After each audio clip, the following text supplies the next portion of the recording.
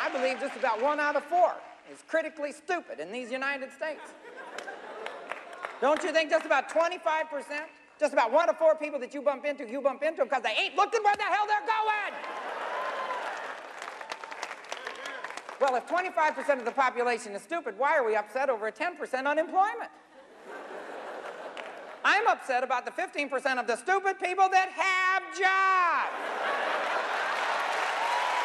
You hear what I'm saying? Open your mind. Change this world if it ain't right. Give the houses out by the airport to deaf people.